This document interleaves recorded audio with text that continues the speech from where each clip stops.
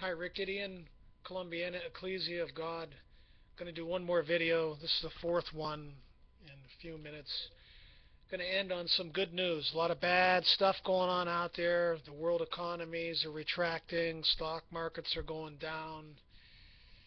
A lot of evil in the world. 60 people killed over there in Paris, France. The migrant crisis continuing in Europe, which I believe is going to assist in stirring up the European people, especially Germany, ultimately against the United States. Ephraim, the Great Assembly of Peoples. See if I get this mic a little closer. I'm going to end on good news. The good news of the gospel that God is going to save all of mankind through Jesus Christ. Going to throw some scriptures out here. God didn't create me, give me an evil nature, which gave me no free moral agency, gave me an evil nature. The heart is deceitful above all things and desperately wicked. Jeremiah 17:9, and then put an evil angel over me on top of it. And, to reject God, to have a nature that is hostile to the law of God and not even subject to the law of God, and then throw me in hell along with most of humanity for the rest of eternity. What kind of a God do we serve? Well, actually, religion makes you really stupid.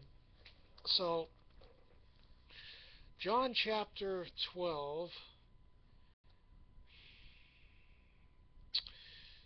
verse 32. Jesus said, "And if I am lifted up from the earth," this is the New King James Version, "will draw all peoples to myself." Now, peoples was inserted. So it says, "And if I am lifted up," they're talking about the type, he's talking about the type of death he was going to suffer. Lifted up being he was going to be crucified. "If I'm lifted up from the earth, will draw all to myself." I do believe that's the Greek word pas.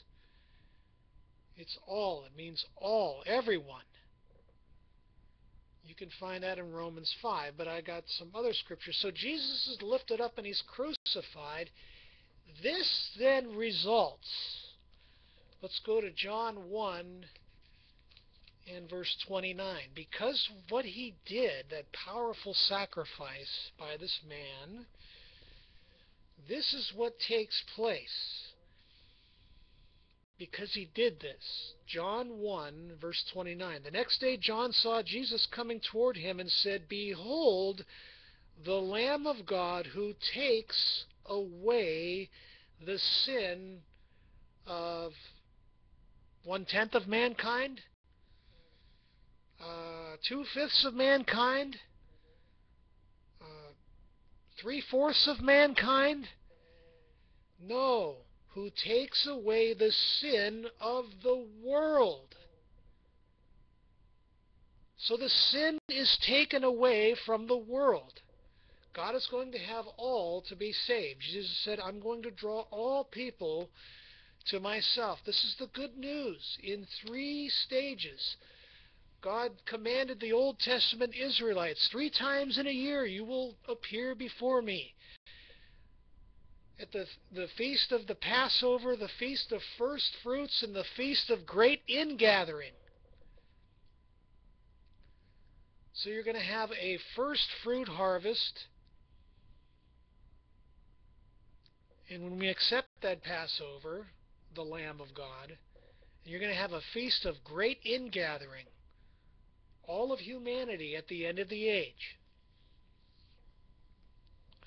Or at the end of the 1,000-year age, all the billions in the kingdom of God, and then the second resurrection.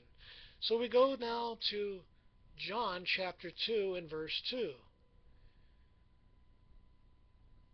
Let's start in verse 1. "My little children, these things I write to you so that you may not sin. And if anyone sins, we have an advocate with the Father, Jesus Christ the righteous. And he himself is the propitiation for our sins, and not for ours only. He's talking to the church, but also for the whole world.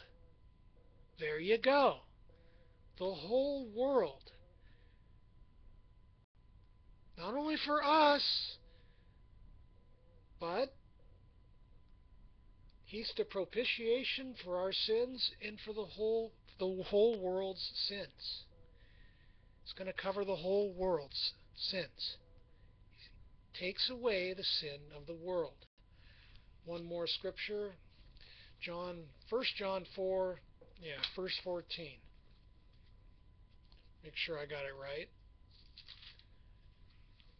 1 John 4 and verse 14. And we have seen and testify that the Father has sent the Son as Savior of a few, Savior of the world. He's the Savior of the world. So, He's lifted up. He takes away our sins, the sins of the world, and He's the propitiation not only for the church, now the first fruits, but the whole world that's going to come. Kingdom of God, second resurrection, and He's the Savior of the whole world, not just a few. Thank you for your time. Thank you for listening.